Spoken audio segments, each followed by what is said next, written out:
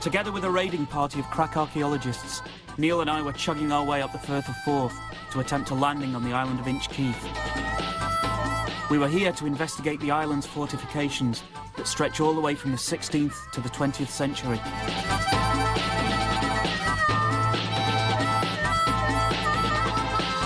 Inchkeith is an extraordinary place. Barely a mile long, it's covered with fascinating reminders of its long and dramatic history. The whole island is now scheduled as an ancient monument and protected by law, but we'd been lucky enough to get permission to be able to work here.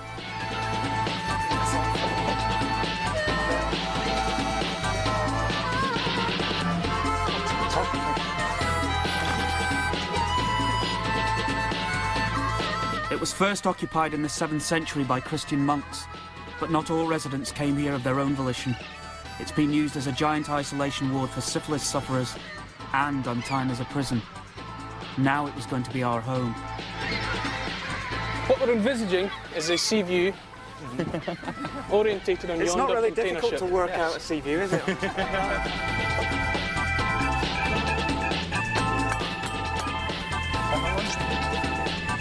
Hey, Neil. Need one more. Oh, first blood. It's just lying there. It's a 303 round. The strategic importance of the Firth of Forth, with its safe anchorage and Scotland's capital on its shore, has meant that Inchkeith, from its vantage point at the mouth of the estuary, has witnessed centuries of military aggression. The Danes and the Dutch, the English and the Russians, the French, and finally the Germans have all tried their luck here.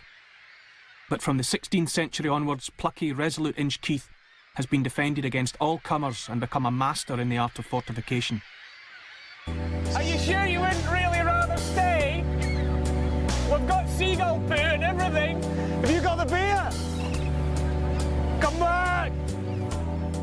After the team had given us a hand with all the equipment and inspected the island ready to start work tomorrow, they abandoned us. Being marooned on a volcanic rock jutting out into the North Sea just didn't seem to appeal. Oh, God. You sure it's a good idea, Stevie? Mind you, it's whipping up a bit out there. I know, but at least we're not going to be rocking. But welcome to Alcatraz. No one has ever escaped. Come on. I'm going in one of those underground bunkers. Well, maybe not. You're welcome to...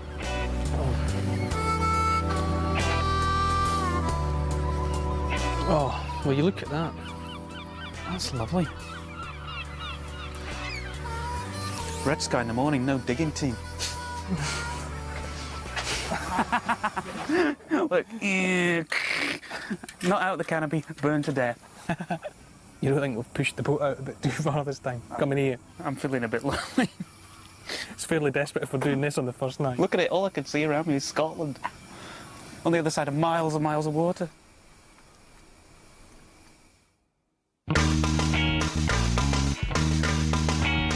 Woken first thing by gulls, we headed off to the unmanned lighthouse to survey our new kingdom.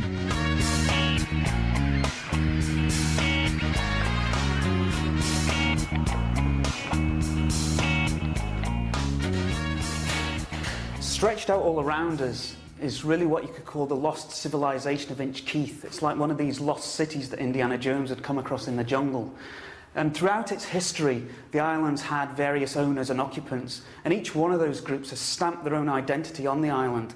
They've destroyed earlier buildings to build new ones, literally building right on top of the earlier stuff. And all those layers of fortification and building work have built up on top of one another like successive coats of paint, and we're interested primarily in 4 main phases. You've got a 16th century fort built by French soldiers, then there's Victorian buildings, then there's stuff from the First World War, then stuff from the Second World War, and it's these changes in the art of fortification that we're interested in looking at. And despite that interest, we can't overlook the peaceful stuff.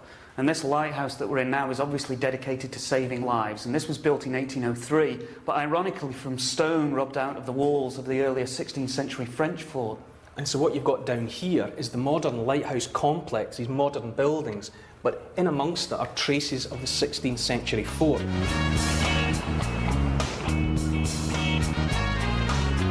Inchkeith's name derives from the Gaelic word inch meaning island and the word keith meaning battle.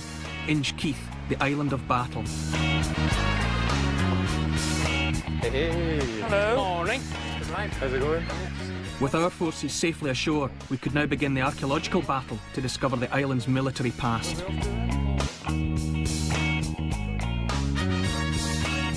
Amidst the jumble of buildings near the lighthouse, we were going to be searching for the remains of the 16th century French fort, the earliest fortification on the island, built during a very turbulent time in Scotland's history.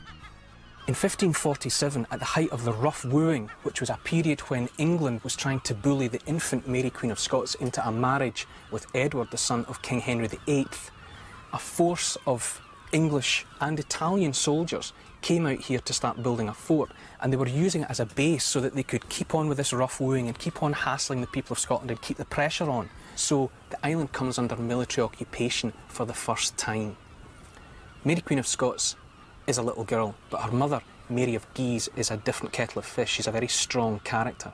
She has her daughter sent back to France, and at the same time she brings in French soldiers because she has it in mind to evict these squatters once and for all. And she pulls it off just 2 years later. In 1549, a troop of combined Scottish and French soldiers set out down the Forth as if they're just going for a cruise, but in fact they bring their boats around in ever-decreasing circles around Inchkeith, and they launch a fantastic amphibious assault under the brilliant generalship of the French general Dess, and they force the English occupiers back through their own half-built fort right up to the cliff edge, and they give them a stark choice, either jump or surrender. And the occupiers surrendered. So now the island is back in Scottish and French hands.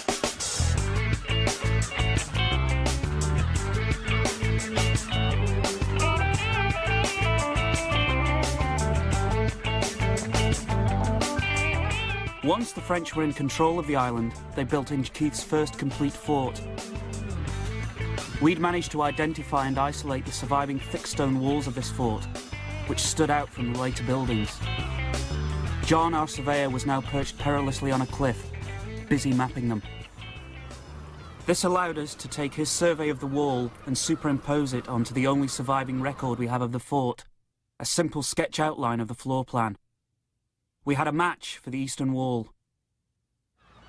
We could now see where the rest of the fort would have sat, and that it was an impressive 100 metres long and 50 metres wide. An imposing deterrent to any invader.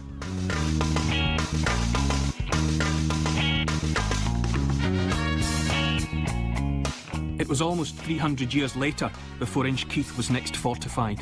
In 1881, the Victorians built 3 forts here.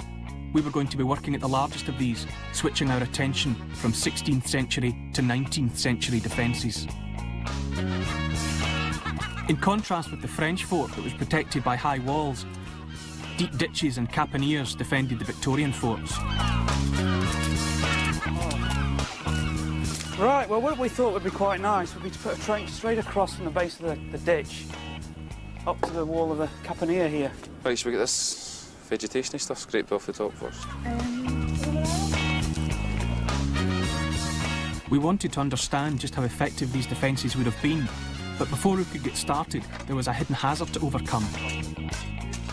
The potential danger of live ammunition left over from the island's past. So out came the metal detector, and Ian was put on minesweeping duty. All the Victorian forts were defended in the same way.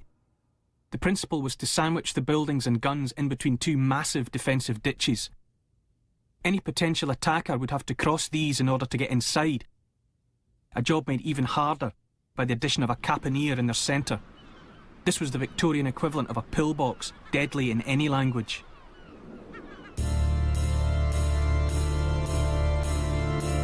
We left the others to carry on as we went off to snoop around the Victorian fort. It's all built underground, so to find our way into the caponier next to where we were digging, we had to head into the heart of the complex. That caponier must be over here, somewhere. Yeah. Oh, look at the state of it, look. It's seen better days, hasn't it? Slime. Oh, it gets worse. Oh, trust me. Oh, God. Oh, it's Dickensian. Some horrible dungeon. Bloody hell, look at it. The Victorians built 3 forts on Inchkeith. We're in the bowels of the most southern of those forts. We're actually in the caponier in the base of the ditch. And our trench is just somewhere outside there. We can hear them working. And this is really where the last ditch defence would take place, because to be in here, the enemy would already be at the gates. They'd be swarming into the ditch, because what these rifle slots allow them to do is actually fire down the bottom of the ditch. Yeah, you can cover every direction, so if things have gone really pear-shaped and these ditches have been overwhelmed by the enemy and they're coming towards you, you can pin them down through these rifle slots for as long as you've got ammunition. Being in here is giving me the absolute heebie-jeebies. I'd rather face the enemy at bayonet point. Oh, look up there!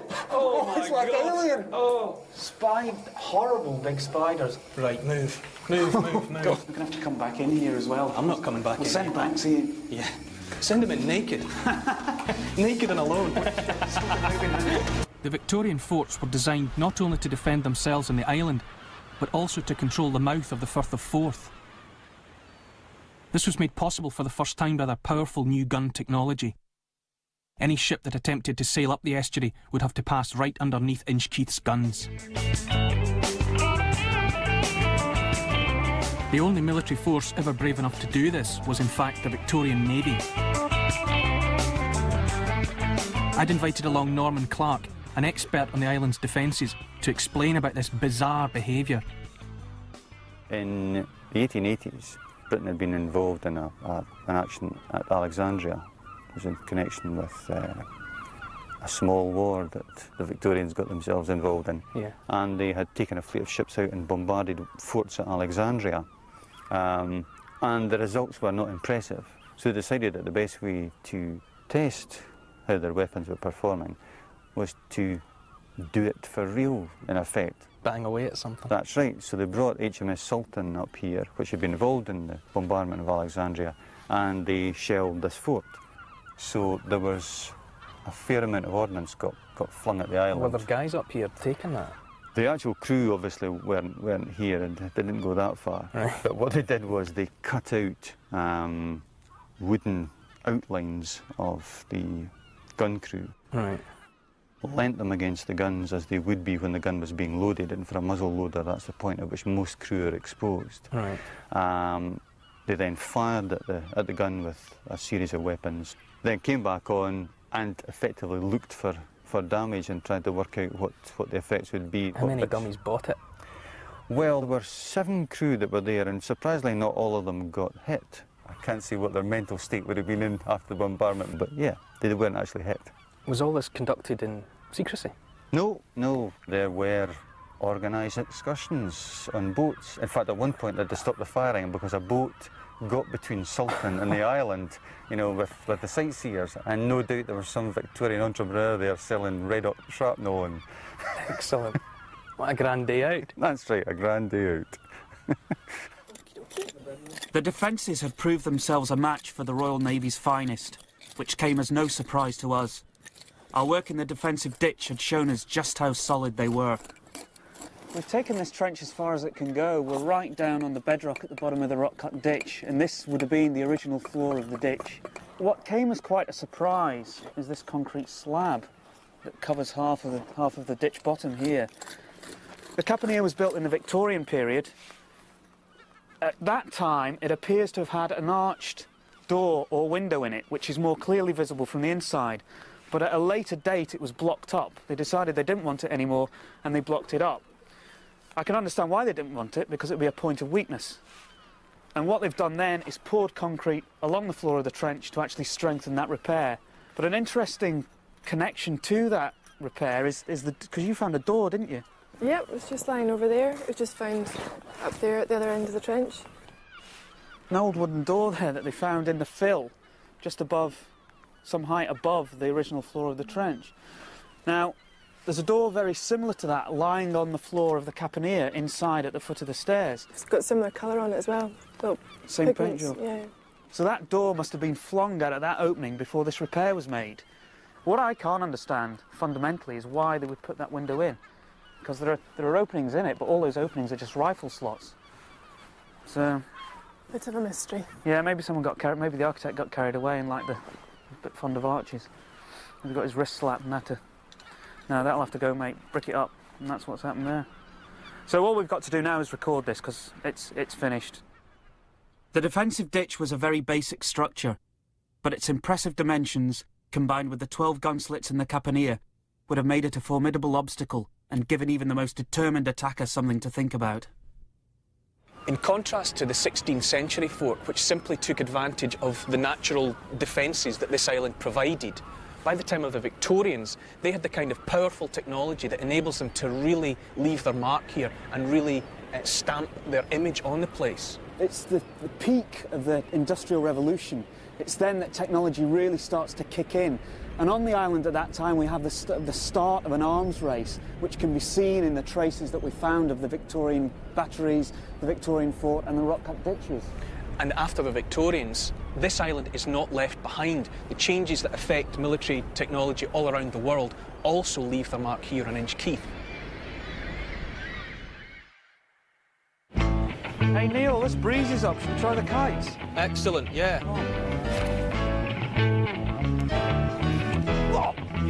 Nearly.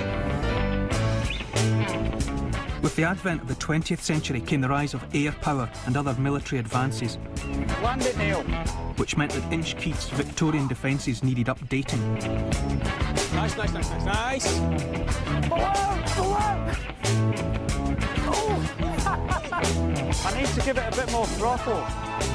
During the two world wars, the island was conscripted into service as part of what became known as Fortress Forth, and at its height it bristled with guns and had a staggering 900 soldiers crammed onto it. Hey Neil, the boat's coming in. Right. It was at this phase in the art of fortification that we were now going to direct our archaeological firepower. The defences from the two world wars only date back to our parents' and grandparents' generations, but many of them have already been completely covered by earth and rubble.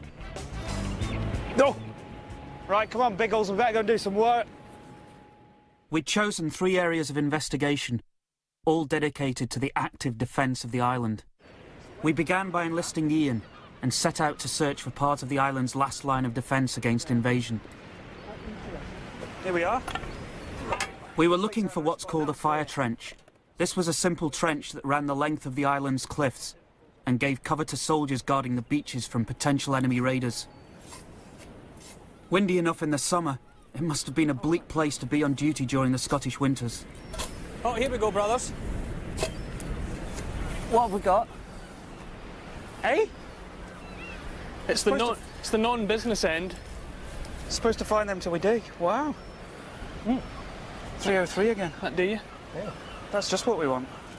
Whilst John continued his survey of the island's buildings, we got Helen started trying to find a First World War gun emplacement.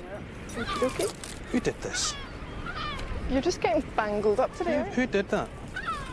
Who made knots in there? It wasn't me. And finally, on a very unpromising site in the middle of the island, I set the last member of the platoon to work. Believe it or not, what we've got is a sort of half-circle, semicircle of concrete coming round from the back of this bunker roof. I've got you. But as to what it is, I mean, it's probably a small machine gun nest. Yeah. It'd be nice to find some empty Bren cartridges in the bottom. Oh, that would be fantastic. When the First World War began in 1914, all of the fortifications up and down the Forth were amalgamated into one integrated system. They were arranged into 3 lines of defence, each stretching from one shore to the other. Inchkeith stood smack bang in the middle of the outer line. No sea attacks were launched against this formidable array during the whole of the First World War, but just 21 years later, in 1939, war was declared again. Inchkeith needed us. It was time to join up. Andy. So we'd invited along Andy Robertshaw from the National Army Museum to act as Sergeant Major and put us through our paces. Go, Bill.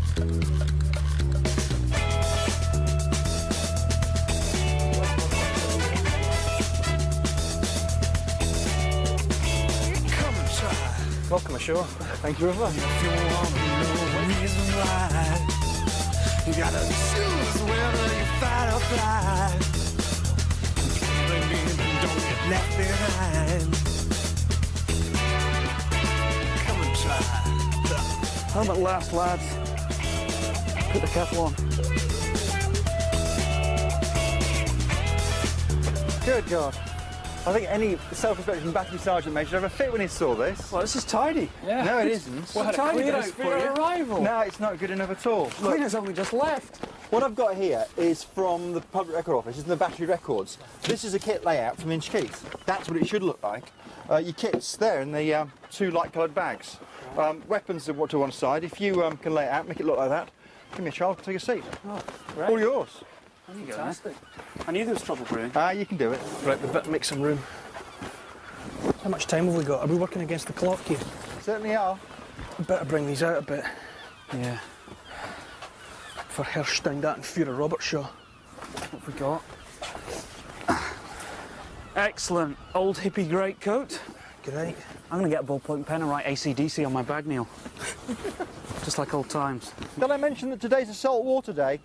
Salt water day. Yeah, you get warm water and fresh water on Wednesdays and Sundays only. I mean, we have to wash in the sea. That's right. It's all gone horribly wrong. Mug. Right. I'm feeling a bit panicky. This is all sounding rather frightening. Send me into battle, please. There seems to be a mountain of mess tins on the right-hand bed. Oh, yeah, Neil. What? Your mess tins are a mess. I'm coming to that. Where's that Bren gun? Dear old Brenda.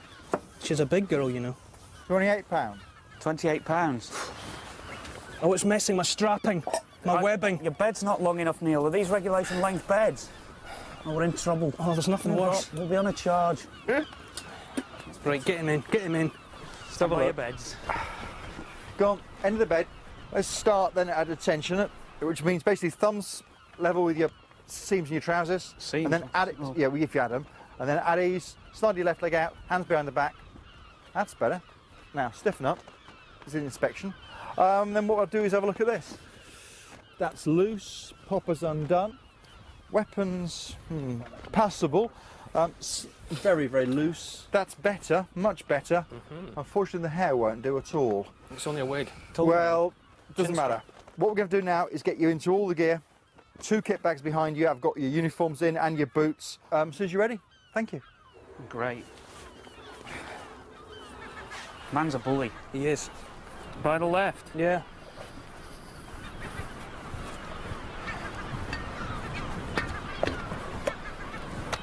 Pretty impressive. Apart from those boots. Oh. Yeah, the boots I would like to complain to the quartermaster that I don't even have a pair. Bob the Builder's been wearing these, sir. He certainly has. He's been doing some building work in them as well. Not bad actually. Not bad. What I think we're going to do now is a little bit of musketry. Oh, fantastic. Where can we go? Where do you want to go? Go up to the Up to 9.2.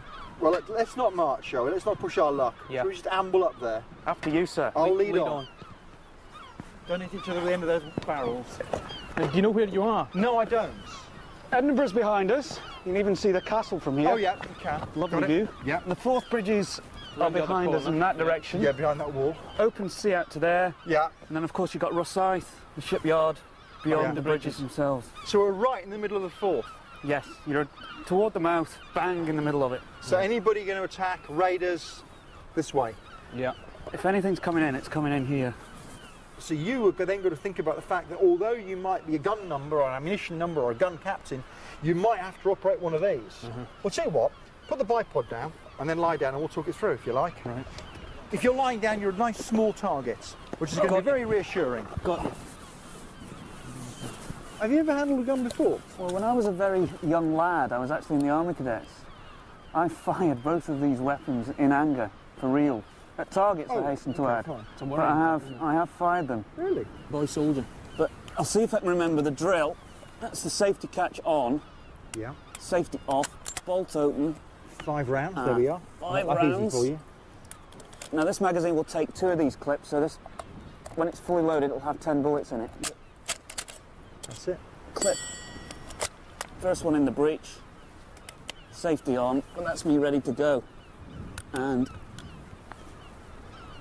5 rounds independent. First round.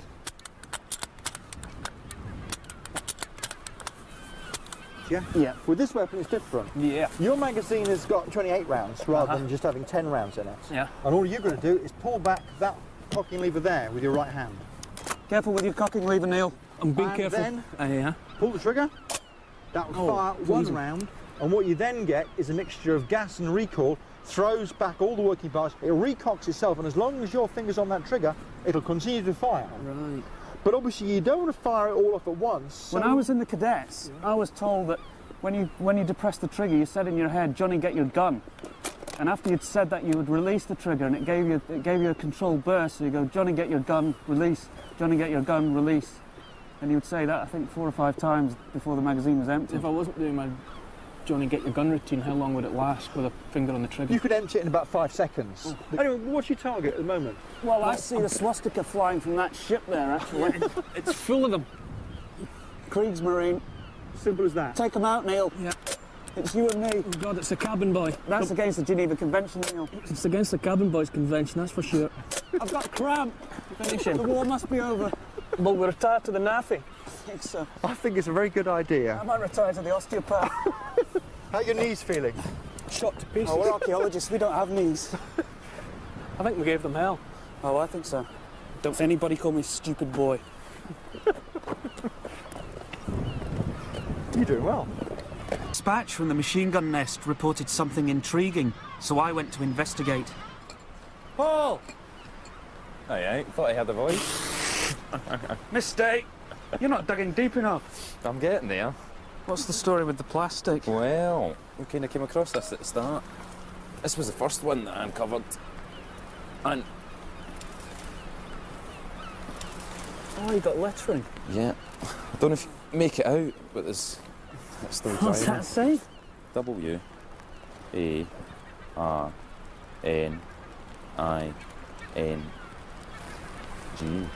Today's Sesame Street has been brought to you by the word warning. So I got that, and then kept going for a little bit. And I've kept some of the soil on this to try and keep the rain off it again. But there's that, which is a bit difficult to make out. But it looks like an A-C-T-I-C-E. Practice, maybe? Practice? And then areas underneath Practice it. areas. Maybe it's tied into the batteries, because we know we've got a practice battery. Yeah. So maybe they're looking out from here with rangefinders or something, checking the fall of the shells and the lying of the guns. Well, I suppose it would make sense, because you've got a really good sort of panoramic view of the whole, this end of the island from here, so maybe it's not a machine gun nest after all. could be something else. I was looking forward to those Bren cases. Well done, that's amazing. I'm worried it's going to start filling up with water now with the rain. The writing's on the wall. Oh. I'll see you later. See you later on. Ta-da. Cheers. New military technology in the Second World War meant that the defences needed another revamp. The principle of 3 lines of defence was retained from the First World War, but the lines were pushed further out to sea in order to engage the enemy earlier. Consequently, Inchkeith now found itself in the middle line, rearmed and ready for action, and they didn't have long to wait. On the morning of the 16th of October 1939, German reconnaissance planes are spotted over Rosyth and the Forth Bridge, and Spitfires are put up into the sky to take them on. Flight Lieutenant George Pinkerton of 602 Squadron, based at Turnhouse, sets out in his Spitfire. He becomes the first British pilot to take a Spitfire into real action against the enemy in World War II. But this German pilot makes good his escape. On the afternoon of the same day, German bombers make their first attack on the British mainland, and that attack too comes to Fortress Forth. The German bombers have come looking for HMS Hood. Their intelligence has told them it's in the Firth of Forth, but they're wrong. The Hood is elsewhere at this time. What they do find are 3 light cruisers, HMS Southampton, HMS Edinburgh and HMS Mohawk. So they launch their attack on those ships. Shrapnel and machine gun fire near HMS Mohawk kills 3 officers and 13 men. So for the first time we now have blood being spilt in Fortress Forth. Around the Firth of Forth, machine guns and Lewis guns open fire on these enemy planes. There's even stories of people in Edinburgh going out into their back gardens and firing at the enemy planes with their shotguns. George Pinkerton, who had been in the air in the morning, goes up again, and together with another Spitfire pilot, they go in pursuit of one of these Junkers bombers, and they strafe it with machine gun fire, and it goes down into the sea. Elsewhere, Pat Gifford of 603 Squadron is in the sky in his Spitfire. He locks onto one of these Junkers as well, blasts away at it, and it goes down into the sea in flames. The crew of that bomber are relatively lucky. One of them is never seen again, but 3 are alive and are fished out of the sea by local fishermen. The story of World War II has only just begun, and Inchkeith and Fortress Forth are right in the thick of it. John Dixon, one of the fishermen who rescued the German airmen on that eventful day, still lives in Port Seton. It was the perfect excuse to escape the island for a while, so we headed off to visit him.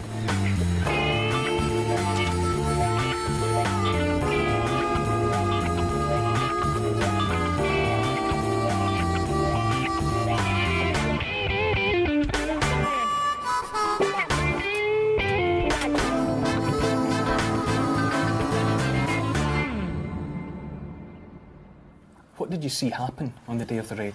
Well, it was just another day, you know, the 16th, of course, and we were fishing that day at our usual spot at the May Island when we seen this big plane coming down, and there were 2 Spitfires following her, and when they got off clear of the land, they started zooming on her, blasting her with bullets, one after the other, just sort of in a circle, and they were blasting away. And it didn't last long at that. So came down. I says to my father, I says, Dad, I says, you better go and see if there's any survivors out there. Oh, my brother said, don't worry about them. Get into the harbour. So he wasn't very keen at all? Not at all. And he says, they'll maybe kill half the people in Edinburgh, and then maybe brought the Forth Bridge down for all you know. I says, never mind. I says, Father, you have 2 sons, we'll be in the Navy. How would you like if anybody were to turn their back on your sons, if they could be saved?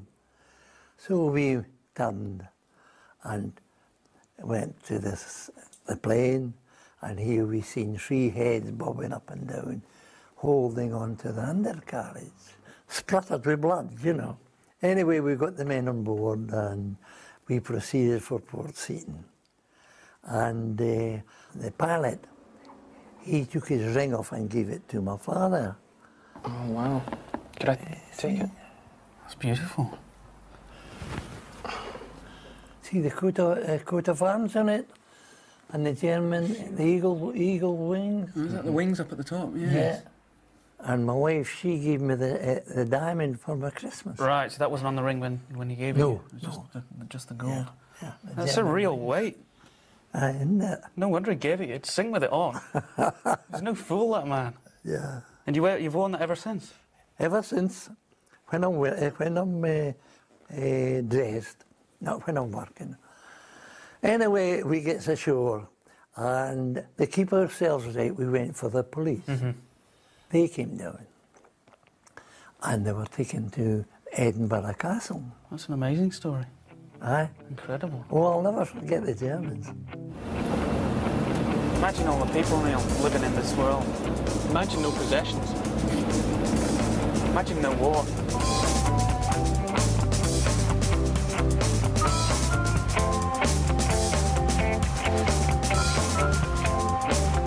Back on the island, the team was digging for all they were worth. Ian had almost disappeared into his fire trench.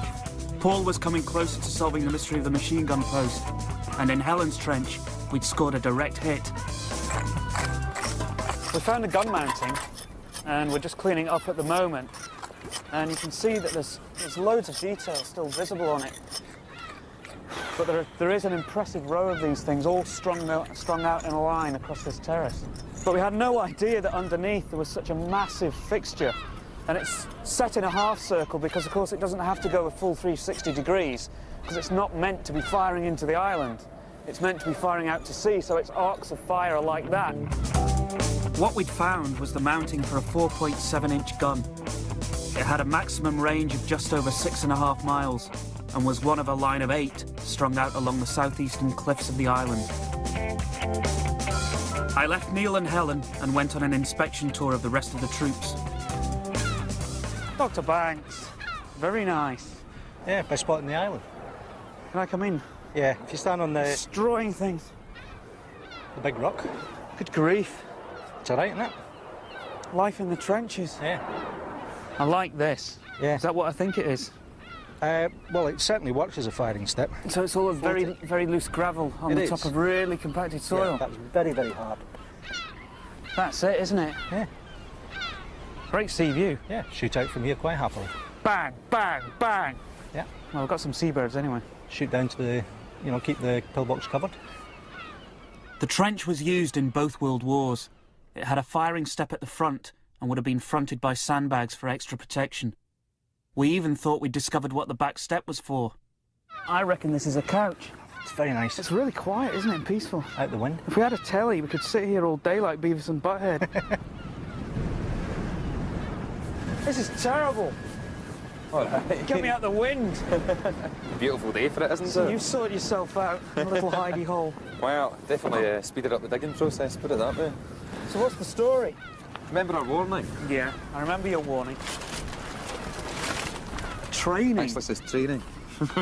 It's amazing what you see when you want to see it, isn't Well, it? exactly. I just had a good brush down of the sides. That's come up really well. I thought that would have brushed it off.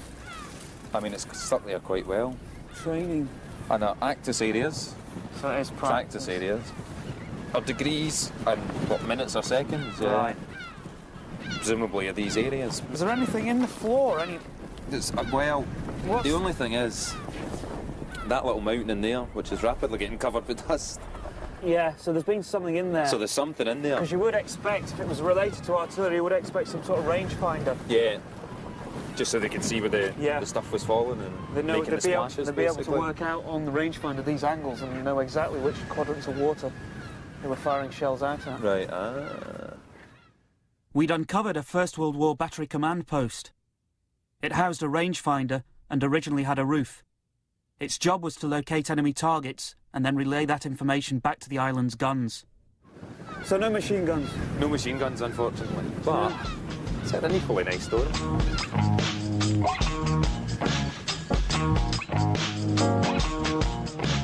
The story of the art of fortification on Inchkeith had taken us from the simple 16th century fort through increasingly complex defences right up to the Second World War, when the island was integrated into mighty Fortress Forth. Tomorrow we'd be switching our attentions from the engines of war to the refuse of war. Literally. Have you noticed there are no ships out there tonight, Neil? It is a bit It's quiet. usually a bit chocker out there. Imagine how busy it must have been during the war. All those boats trying to get into Rosyth. Yeah, warships, merchant ships, everything. Must have been like the M1 out there. And then you've got the Germans dropping mines from aeroplanes as well. Must have been pretty hairy. Yeah, that's not the worst of it as well. Some wee wifey in her house in Leith. She's in the kitchen, and it's the 21st of February 1940. So there she is, minding her own business. Meanwhile, back out here, the battery commander spots an Admiralty trawler straying into British minefield, realises that, you know, they're dead meat if they go any further, and he orders a shell to be fired, a dummy shell to be fired across their bows.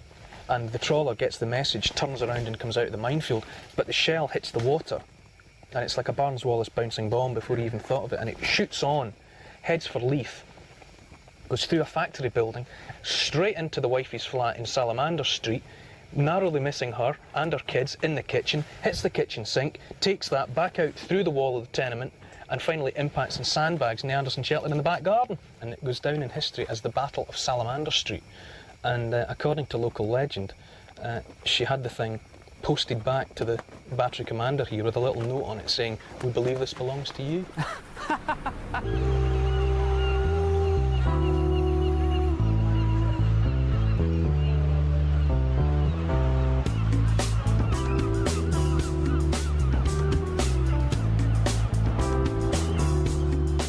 An immediate problem that having hundreds of soldiers living on an isolated island poses is what to do with all the rubbish they produce. The most obvious solution is to simply throw it over the cliffs, and this is precisely what all the various inhabitants of Inchkeith have done down through the centuries. We began the third phase of our archaeological investigation on Inchkeith by heading to the most obvious source of 20th century rubbish. This must be the cookhouse right enough. Look at the size of that oven. Floor to do with a sweep. Oh, I'll say. Lovely. I don't know what they used to cook in that. Oh, pigeon. Pigeon, maybe, yeah. How many meals that's had cooked in it? The old boiler.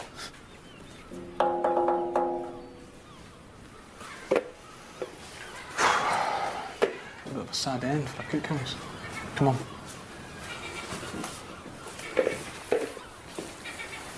Cooker's seen better days, eh? Yeah, could do with some black leading, I think. Thorough overhaul. Right, so if you brought your rubbish out, where are you Just going hoy it to over the cliff at the nearest available point. Which would be just here, eh? How does it look? I'm not going down there. No, I think we'll find an easy way to get down.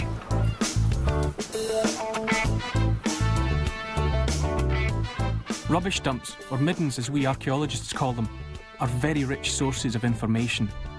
They can tell us about diet, health, and even lifestyle. Our bin at home is usually full of takeaway cartons and beer cans, which definitely says something about us. Rich or slippy?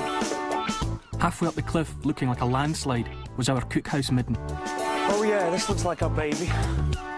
On the beach, our appetites were whetted by an early find. Oh, that's nice. A little needle. Oh, wood? No, I think it's brown. Keep that. The only problem now was getting up to the midden proper.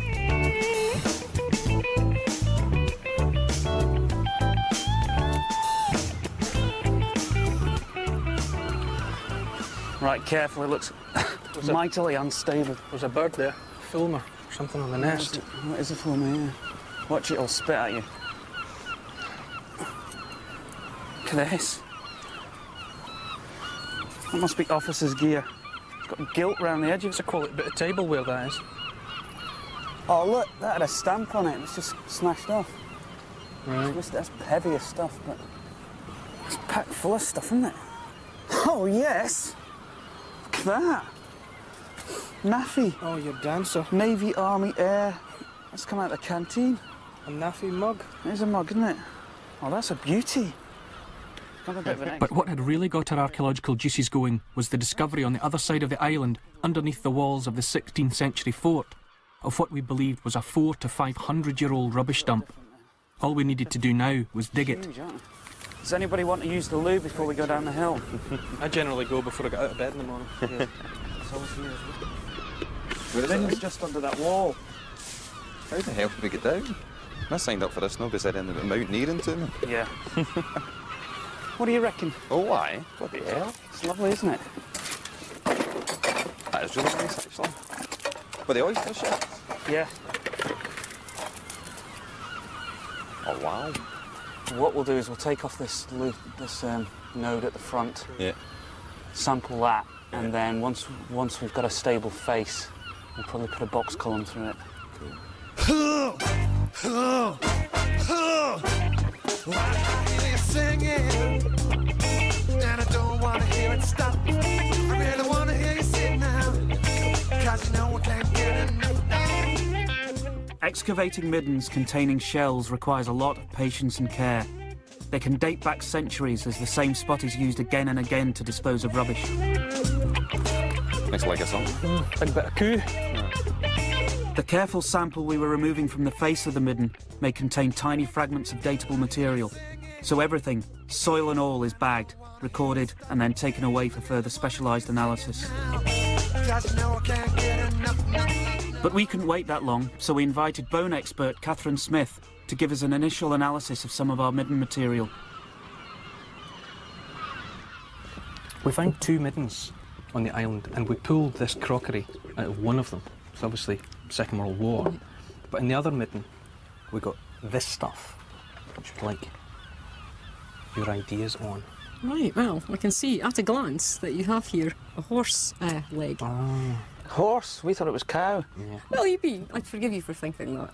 It's a similar size, but it is actually a hind leg of a horse. And it's what we would call a cannon bone, or a metatarsal.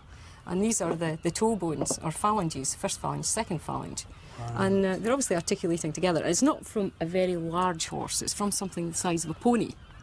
Something that would be about 14.2 hands high in horse terms. And it's possibly an old horse or pony because it's had arthritis, perhaps just slight, but there are bony outgrowths around this surface here. So the animal might have been lame. You know, it's possibly why it was killed. Perhaps it was too old to work.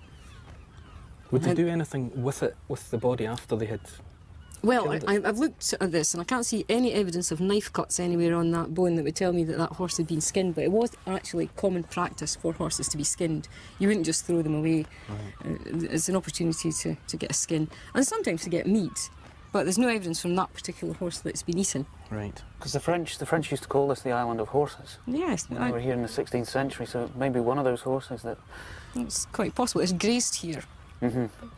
What about this strange thing here? Well, I think that's probably part of the same horse. It's the tail. These are caudal vertebrae. That would make sense, because if that's the hind leg, that was found very close by, so maybe we've got an entire horse in there. I would think that's probably the reason for that being there. Well, that's the horse. There's that thing, which I thought might be just a bit of rabbit. No, it's actually from a chicken, from a hen. It's actually the bone from the drumstick. It's the tibia tarsus, and it's actually from an immature bird as well, and it's a fairly large one, bigger than a bantam. So somebody's Kentucky Fried? I think so. No evidence of any exotic spices on this one, though. Having misidentified all of that, I can say we're on a bit safer ground here, having dug a few shell middens in my time. We have some limpets, some periwinkles, but most of the shell midden deposit was made up of these things, these nice oysters. These aren't likely to be food, though, are they, really? Well, or are they? Well, there's an argument about that. They're very tough to eat, and they're actually tough to dislodge from rocks as well. If you've ever tried kicking one off, I've eaten them raw. What did you think of them? They're all right, but they are rubbery. Yeah. And I mean, the Western Isles, they make them into broth and stuff. Yeah. The Scottish word for them is chooch. Yeah. Tough. Definitely. But these are completely edible. Periwinkle. Well, I would call it a whelk, actually. I'm from Dundee. A whelk. Yeah.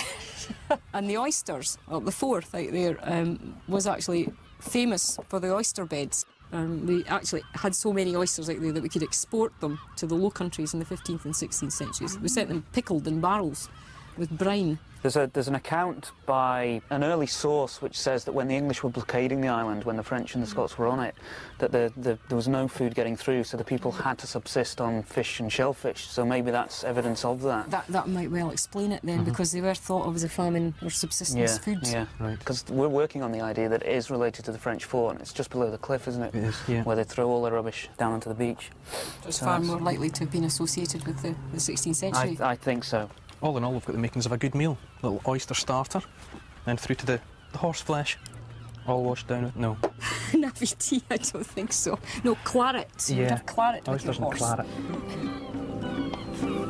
Any chance another beer whilst you're in there? Yeah, hang on. Nice. Take your time with that one, it's not a limitless supply. Down through the centuries, Inchkeith has served valiantly in the defence of Scotland and Britain. As we bade it goodbye, we could only hope it would never be called into service again. No more, no more. Just be happy in this world. No more, no more, no more. Just gotta be happy in this world. We can make a midden. Everybody wants to piece together just one